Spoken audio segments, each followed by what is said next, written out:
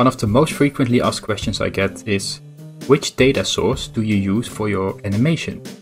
In this video, I will show you my top 5 public data sources that you can use to build your data analytics portfolio in 2022.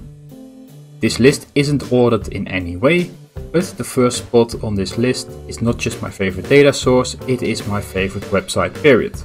Make sure to stick around until the end. Let's get started. Number 5. The World Bank. The World Bank has an open access database that contains data on global development. This will include economic data, health data, energy data, and so much more. It comes with an interactive data bank where you can select the countries, the topics, and the period you are interested in. Number 4. Food and Agricultural Organization of the UN. This database is all about food production and consumption, climate, land use, and trade data.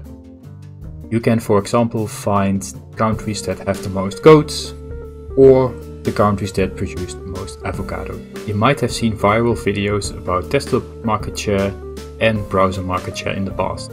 They all quote this website as data source, and for good reason. You can select which metric you are interested in, and they have data all the way back to 2009. Number 2. Food and Health Organization.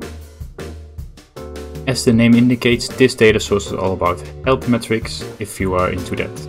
I have a bonus data source for you before continue to the number 1 on this list. Did you know that I publish the data I use in my visualizations for free on my website? This will include a download link and a link back to the original data source. Go check it out. Number 1. Our World in Data. This is my favorite website of all time. Not only do they have data on a lot of different topics, they also make beautiful visualizations with their data.